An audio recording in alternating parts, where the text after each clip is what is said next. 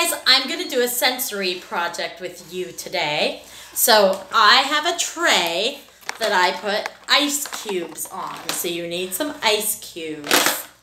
And then I have a container and I'm going to put some vinegar in it.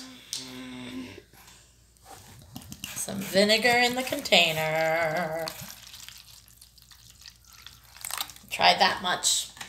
And then I'm going to make my vinegar blue.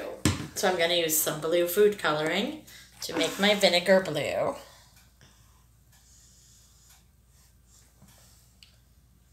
Okay.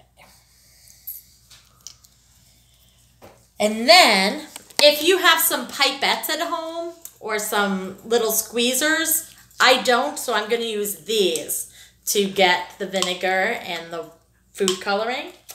And then you also need baking soda. And I know my friends know what happens when we do baking soda and vinegar, right? What happens?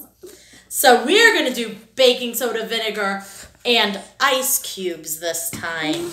You ready to do some exploring, yes. Colin? Okay. And I think so first, show us about the ice cubes. You noticed something really cool about one of the ice cubes. What'd you notice? This is the tray. That's the tray, yeah. And this is the ice, is actually full of ice cubes.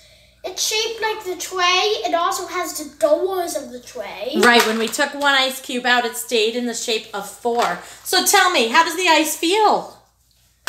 Slippery and fun. Slippery and fun. Is it warm? No, and I do know something. What? It's nice to play with ice in the sink. Ah. It is fun to play with ice in the sink, you're right. Today you're going to play with ice on a tray. Does that sound fun? So the first thing you're going to do... I'm wondering if after the experiment, I will still be able to go in the sink. It will still be normal.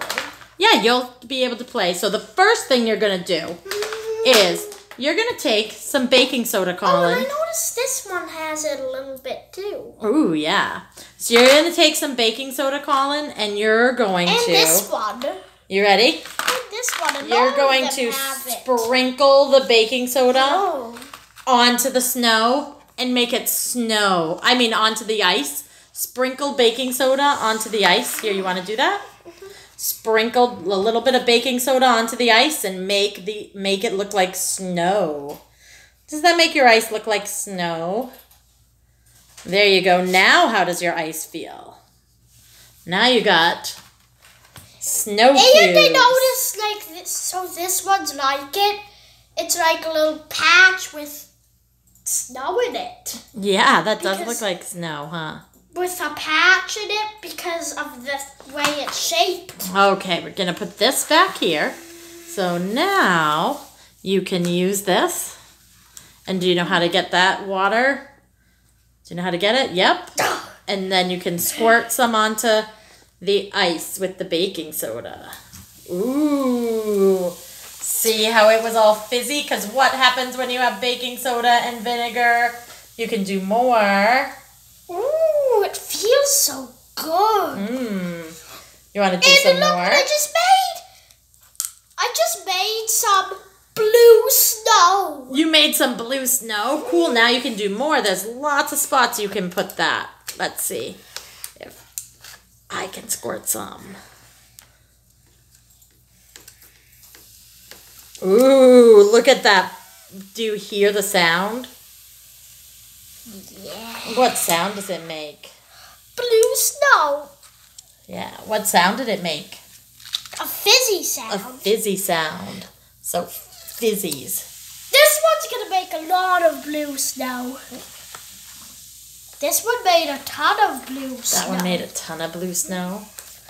So you need ice cubes, baking soda, vinegar, and I put food coloring in it just so that we could see it better, and something to sprinkle it on there.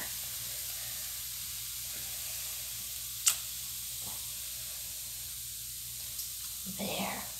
You can also, so you can sprinkle the you can squirt it on and get some fizzies. Or you could also do this. Watch this, Colin. You ready? So I can take an ice cube. What do you think is going to happen? Save some for leftover to do it after this video.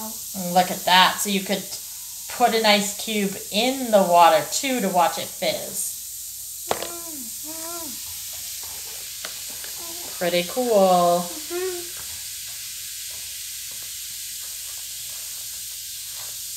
So there's many different ways you can do it.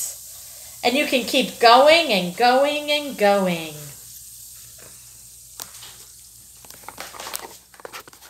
So I hope you enjoy this sensory science experiment with ice, baking soda, vinegar, food coloring, and something to squirt it on.